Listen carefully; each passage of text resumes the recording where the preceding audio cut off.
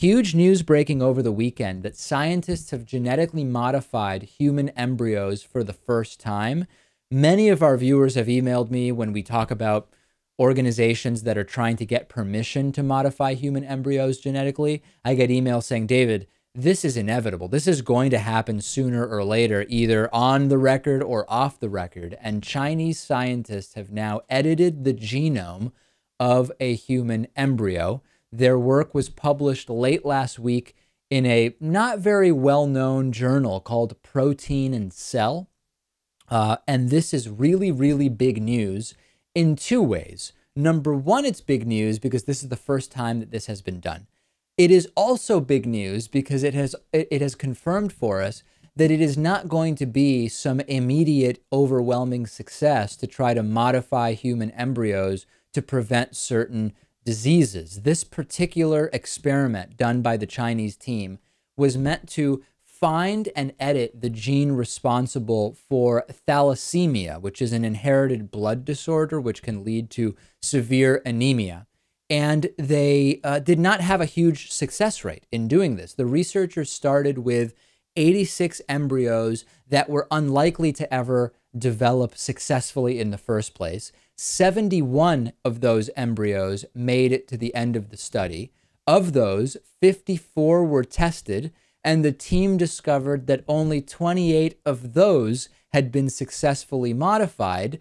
And even further, some of those 28 had experienced mutations that were not intended to happen and also would not have been able to successfully develop because of the new problems that were caused by the modification that was done. So a lot of controversy over this. There is a group of stem cell researchers in the UK which has also applied for permission to genetically modify human embryos. And the way I feel about this is we are dealing with embryos here that are unlikely, almost guaranteed, never to successfully develop into a viable fetus, a viable human. And with that, I have absolutely no problem in doing research. And at the same time, I recognize that this is research that is going to take a long time to develop successfully. As we see from these early trials, there's no easy path here to saying, oh yeah, we're going to start doing this, and in 5 years, we'll be able to easily and precisely and reliably fix predisposition to certain diseases. This is going to be a very long path. And the last thing I want as someone who is pro-science and against allowing religious dogma to interfere with science, the last thing that I want is religion and religious conservatism getting in the way of what is already going to be a difficult path towards medical advancement. So I think that this is huge news, and I am of the position that we should be creating the legal structure so that this type of work can be done in the open, documented in the open, so that science can build on itself the way that the scientific method works.